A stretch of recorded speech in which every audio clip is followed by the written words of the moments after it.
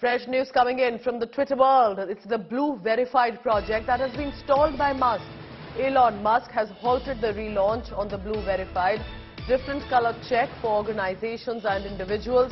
Musk has said, and I'm quoting the statement here, holding off the relaunch of the Blue Verified until there is high confidence of stopping impersonation.